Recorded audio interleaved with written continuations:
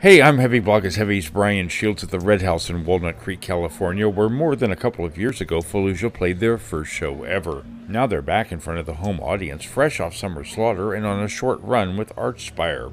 Before the show, I run into Fallujah drummer Andrew Baird, and the discussion turns to the ideas behind the new record, The Flesh Prevails. Those were actually, believe it or not, picked not only from influences that we considered to be like based off of music and other bands, but also from like movies, you know, like really good books that we've been reading. Good examples are like Game of Thrones, like Lord of the Rings. We're like huge fans of the movie Blade Runner that had Harrison Ford in it and stuff like that. Just classic. Dick too, right? Yeah. Oh man, it's great. Absolutely. I'm personally we just have all these personal influences that we've like come together and put together as like our focal point for what we consider The Flesh Prevails to be.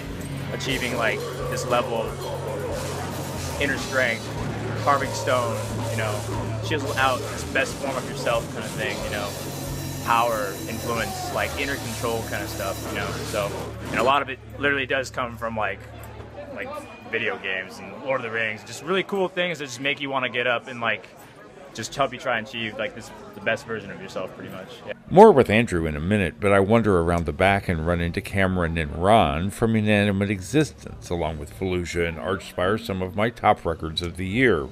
Cameron says they're already working on new music. Yeah, no, we got one song coming up. We're writing a storyline for the new record. Like how the last CD we had the whole story thing. We want to actually like do the story like really thick this time. And make it like really in depth with like more characters, more just fucking random bullshit, more deep universe to kind of immerse the listener in. So yeah, we're trying to make it really deep. But we do have one new song that we are gonna play on the tour. We don't even have lyrics for it yet. So in the next couple weeks, I'm gonna be writing and trying to get some lyrics for that. Better get on that shit, right? Yeah, you'll be hearing some new shit very soon from us. Also on the bill at the Red House is the Zenith Passage, where guitarists Justin McKinney and Rob Miramonte are still eager to release new music. Record's done, just a matter of getting the studio time booked. I want to say it'll be out next year. Unfortunately, I know we said it was going to be out this year, but you know, with time constraints with school and personal lives and whatnot. Unfortunately, you know, I'd like to dedicate all the time I have to the Zenith Passage, but I mean, you know, of course, everyone knows life gets in the way. But yeah, it's coming regardless. It's coming out. It's the song. All the songs are done. I mean, everything's done besides the recording process. If you come to one of our tours, one of our shows rather, on this tour with Archspire, you will hear 3 new songs. Next, I step into the green room with Oliver and Dean from Archspire, where the talk focuses on vocals and the love people have for tech death. So there really is kind of that core audience out there for this kind of music. Yeah, there definitely is. I think there is, but there's also younger audiences that are sort of into other subgenres that are sort of end up leaning towards this genre. I mean, I know like we get grouped into a lot of like deathcore and genres like that, which is great because it's more people listening to us, and so I think it is a very honed in sort of genre, but I think it's expanding a bit with younger kids. We hope that if a metal fan comes to a show that doesn't necessarily always like tech death, like, oh, I'm not always just, at least they'll come to the show and won't be like, this band sucks. They'll be like, okay, well, this is kind of what we're at least trying to do something all right. So it's I don't know, it's a very specific niche, and not everybody's gonna like it, but we try to make it so nobody hates it. And then obviously I think the other thing that really makes this record stand out from everything else in the field really is this gentleman here on the left, I guess, on the left. Yeah. You're on the camera left. Exactly. Camera left. Yeah. Which, you know, I mean, it really is an astounding vocal performance that I don't think we've heard that much like it in the genre.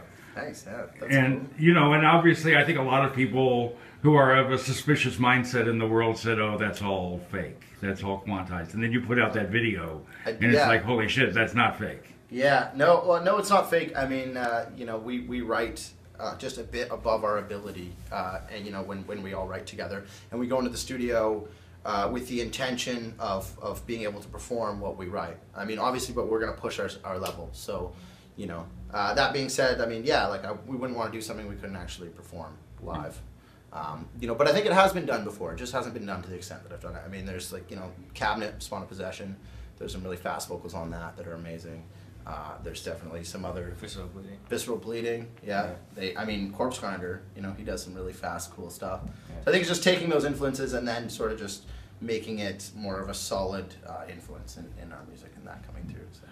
And now back to Fallujah's Andrew Baird, who's excited that audiences are recognizing his band's distinctive style. We've had these individuals come up and say, like, we just know you guys, like, through the sound you have. You have your own unique style now. And it's like, it kind of boggles our minds because, like, I don't think I have, like, a style. I'm just trying to play really heavy drums and trying to do stuff that's outside of just the typical 4/4 blast and fill to double kick and more blast and then more blast. And it's really cool. It's really cool to hear from people that we've developed something that they can recognize as, like, oh, this one band's awesome, but dude, you've heard Fallujah? They got this.